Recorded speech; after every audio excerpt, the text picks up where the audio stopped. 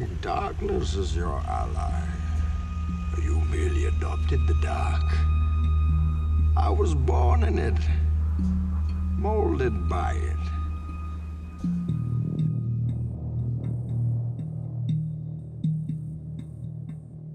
4 years of history with a deer I thought only lived in the dark. 60 sits, 7 encounters, 2 missed opportunities. Bane haunted me.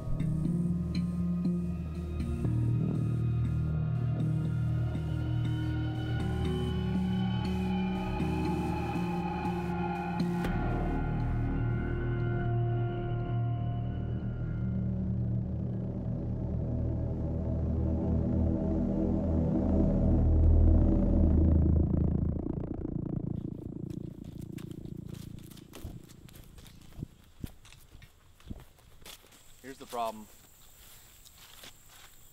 A lot of the deer bed on this little knoll across the pond, and walking in here you can see where my old stand was. They'd all bust out of there. And then also when I would climb down, they'd bed down behind me, so I'd bust them when I was climbing out too.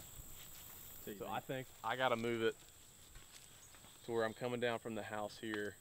I can get behind all this brush. I need to get in a tree somewhere over here. That's what I was looking at. Because they bed all down here.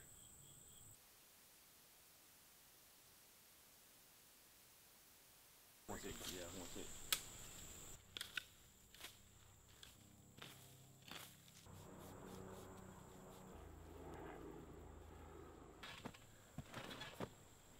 Oh yeah. Oh man, I can see the whole plot. Choo. Feel like Robin Hood.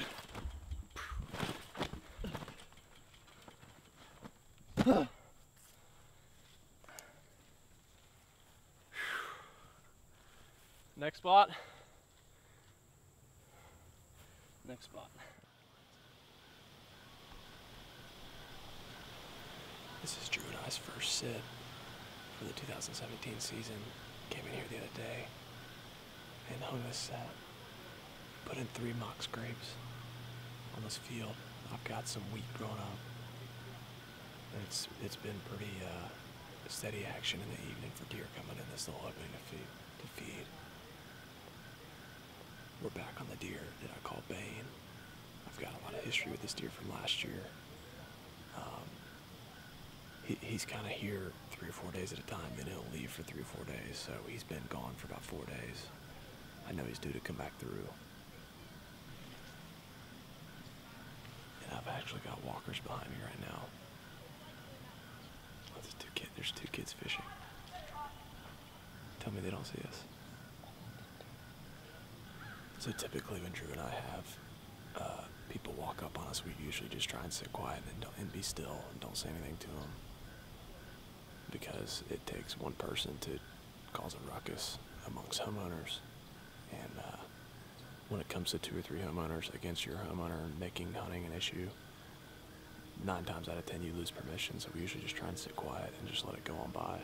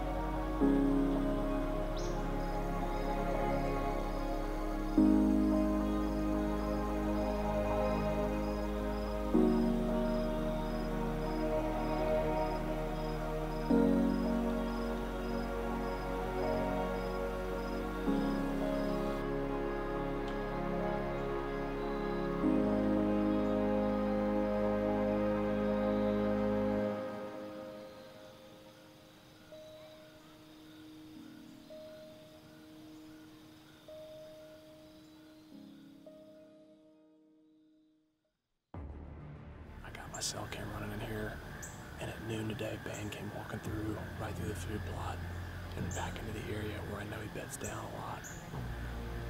He came through at noon. I'm not thinking that he went too far before he bedded back down. I got a really good feeling that he's probably bedded within 150 yards of us. It's the first day after Hurricane Hammer came through. We finally got the wind slacking down, the rain's moved out, so I'm really hopeful that these deer are gonna move. And I'm super confident because I know Bane was here earlier, and I know that he's really checking these scrapes. He's the dominant buck in this area, so I know he's gonna want to keep control of these scrapes.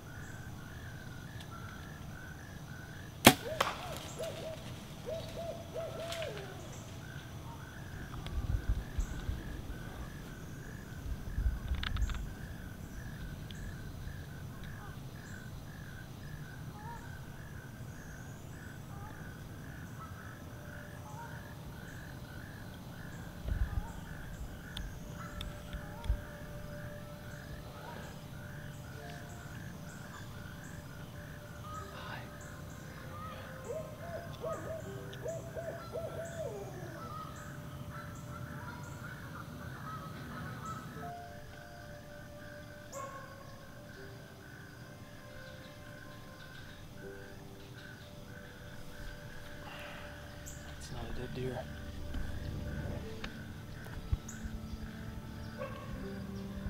I'm gonna get the arrow first, and then I'm gonna get back in the truck and just kind of regroup for a second. All right, bye-bye. But I'll be honest, it does not look good right now. All right, well, don't doubt yourself quite yet.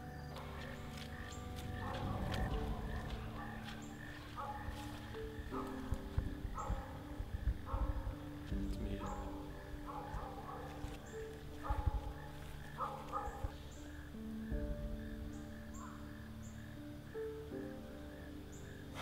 Check for you. I mean, I looked at the arrow and Any sort of blood trail? it's like meat on the fletchings. There's like one speck of red blood.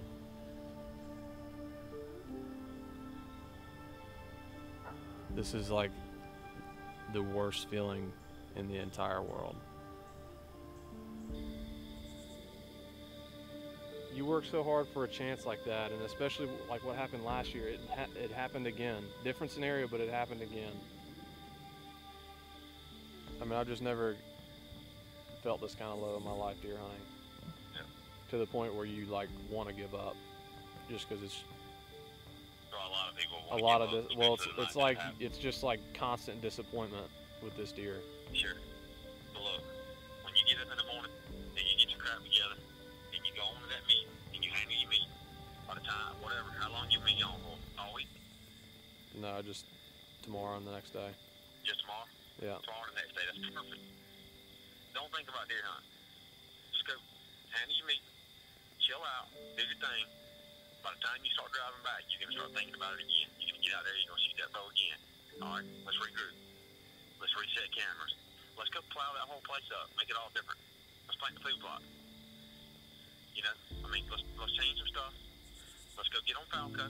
Let's get him killed. Let's regroup. Let's think, and we'll start all over. You could have this season could be the best season you've ever had, but you don't know. You can't just give up on it. You can't do that. Yeah. You're never gonna give up on it. You love it too much.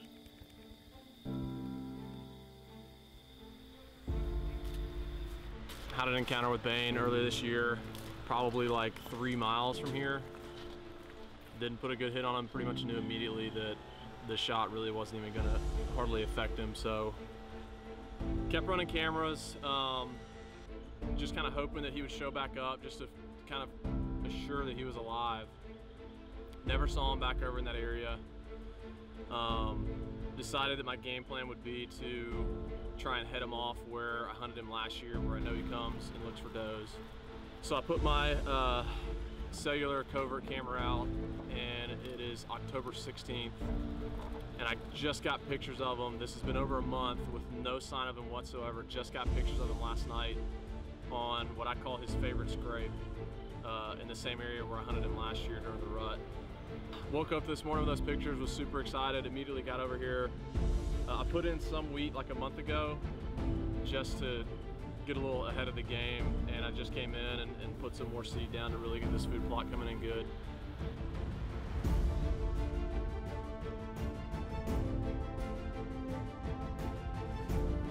We were gonna plan on going back to hunt Zeus this morning, but Bane showed up at like 6:45 yesterday evening. It's been real sporadic. It's like he knows when we're here. So we'll give it a shot this evening. We've been hunting Bane for the last 8 days, and we've been in every single morning, because that's kind of when he's mostly been showing up, but keep my fingers crossed that something will happen. This deer's been driving me crazy.